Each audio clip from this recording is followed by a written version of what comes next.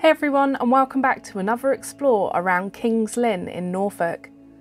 After our walk around at Castle Acre, just literally down the road from here, we visit Castle ACRE Priory. With over 450 years worth of being the home and workplace to monks and their servants, this priory is a significant example of the first Cluniac order of monks to England. Join us for an explore at these extensive and stunning ruins.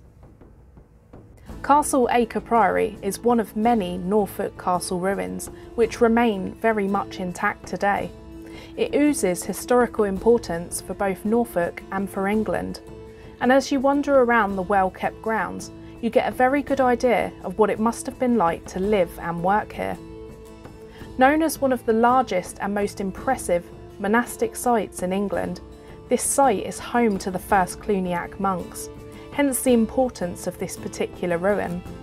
Interestingly, it's also one of the most best preserved priories in the UK, and after walking around here, you can very much agree with that statement. Making our way over to the priory, your first line of sight is the incredible west end front of the priory. We were just wowed by this, as many people more than likely are, and you can see just how sophisticated and flamboyant the decoration is. It stands almost to its original height, and the arcading and carving is just mesmerising to look at.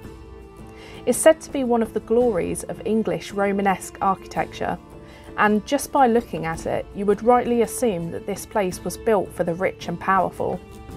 And later, in the 15th century, the west front was altered dramatically when the smaller round-headed windows were knocked and replaced with larger windows, with a pointed arch.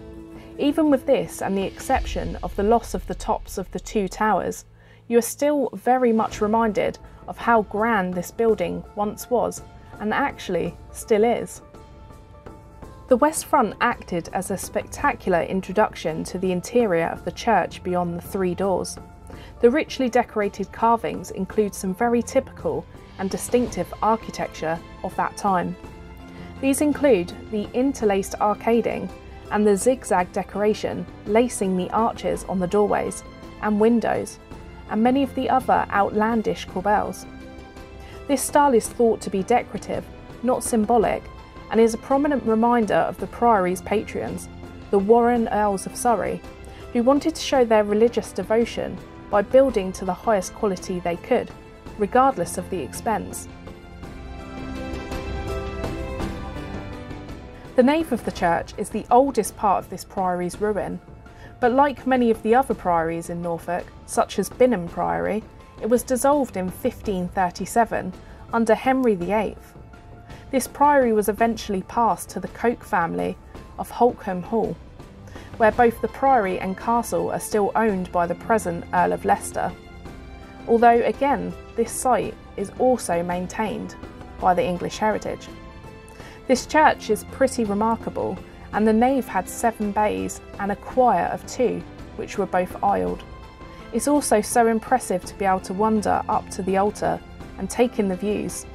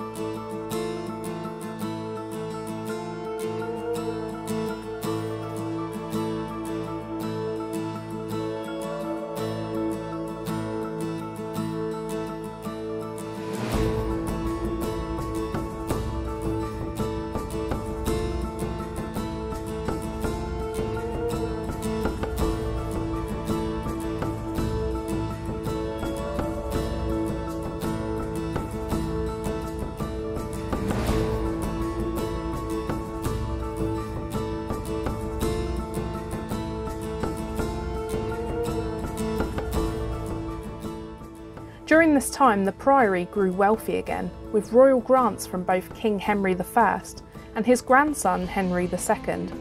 They exempted the priory from tolls, which back then was a very valuable benefit for a monastery with such extensive lands as Castle Acre. Nobles, merchants and even royalty stayed at the priory. This included King Henry III and King Edward I with his Queen Eleanor, who stayed here on the way to the shrine at Walsingham.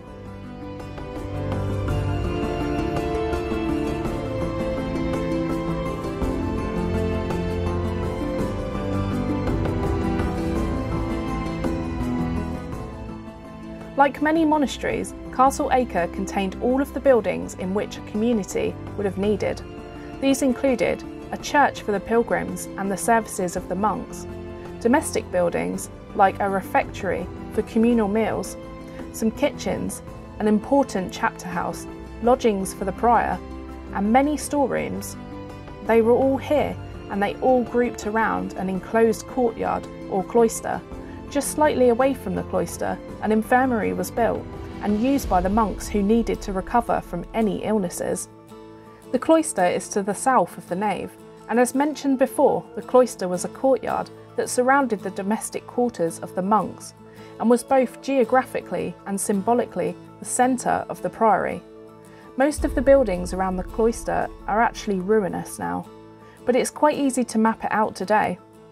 The chapter house and the dormitory are on the eastern side, and the lodgings for the prior are on the west. In many orders, the monks would have spent a considerable amount of time in the cloister. When not singing services, the monks were expected to sit in the cloister for religious study.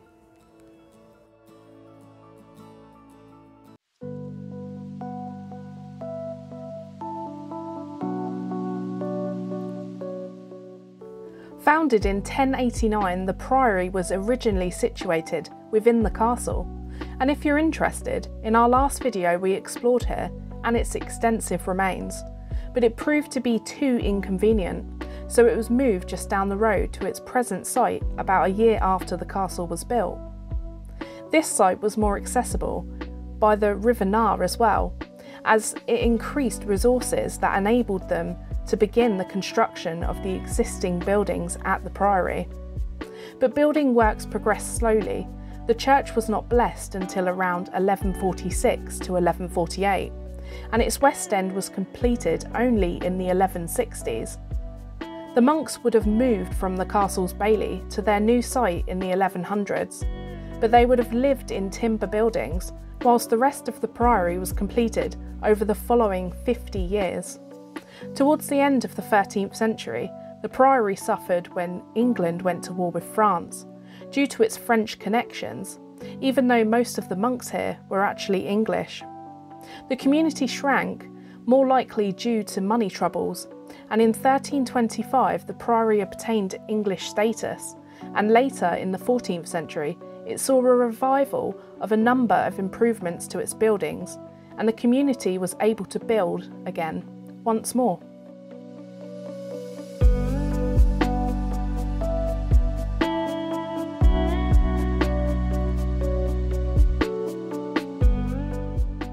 The prior was head of the site. He was in charge of the monks, and his rooms were always bigger and more luxurious than others. The outer parlour is on the ground floor, where the prior had and held meetings, but the monks were only able to get to it from the cloister, and visitors could only access it from the front entrance. In the corner, you'll see a spiral staircase that leads up to the surviving upper rooms. These rooms enclosed the prior's great chamber and solar.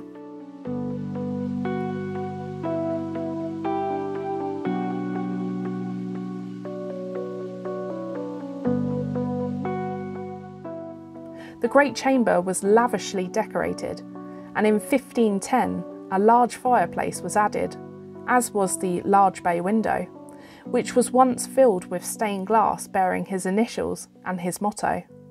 The ceiling were also painted with red and white roses, symbols of the Tudor king Henry VIII, who ironically was the one later to demolish and close the priory down. The windows were also purposely facing the West End church, so that the prior could look upon his estate and his surroundings. Just off from the chamber is the prior's chapel. This room was both a religious building that was devoted to worship, but also a badge of rank. Again, its lavish decoration was very elegant and showed off the wealth of the priory, but it was also very similar to the chapels of royal palaces and castles. The chapel contained numerous fragments of painted decoration with tiny patches of clothing, a crown, and stars with gold. The fireplace and the windows are really interesting to see, and it's just so beautiful and nice to see these buildings still very much in great condition.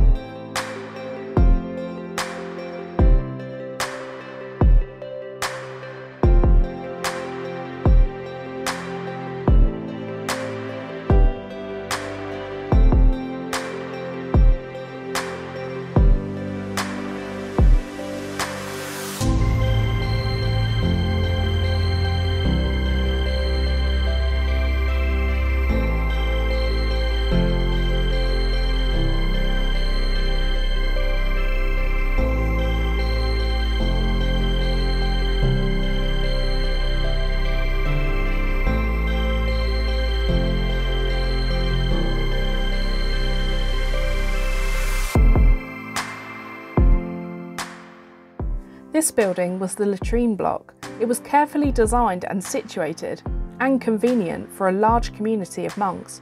It contained all of the latrine functions at cloister level for the day, and adjoining dormitory for the night time.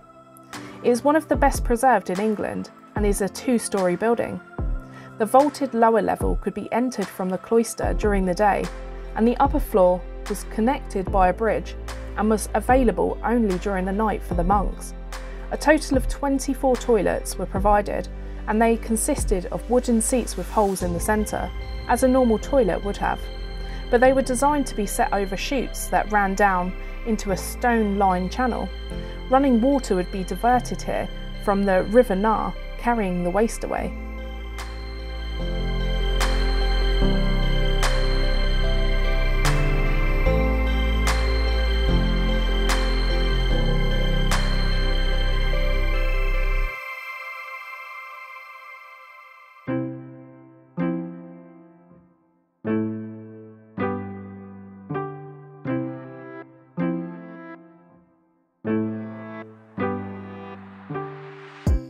Much of the eastern range was occupied by the massive dormitory on its upper floor.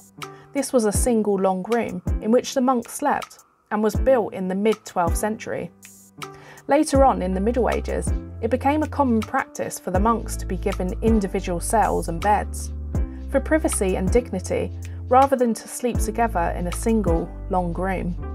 Unfortunately, no real sign of this indicated that there were partitioning of walls, but it was common in monasteries of that era to do so.